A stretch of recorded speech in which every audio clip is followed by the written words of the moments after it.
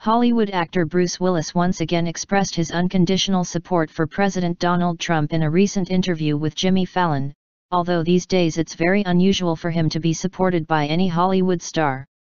When Willis was asked about his opinion on Trump's presidency so far, he said, "I think that he's doing great.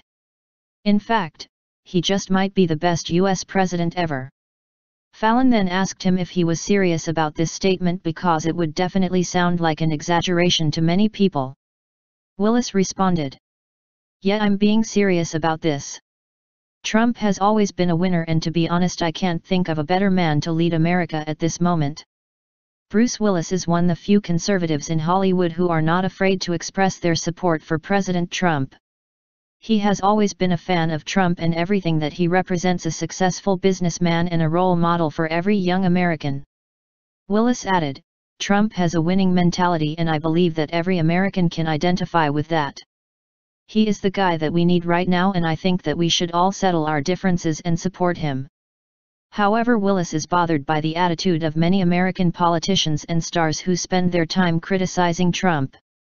He said, "Before every election so far there were debates and fighting between candidates.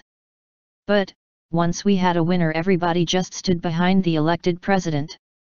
Now we see that the fighting and conflict continue long after the 2016 election.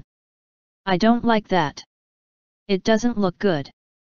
If you don't like him, go to Canada or something."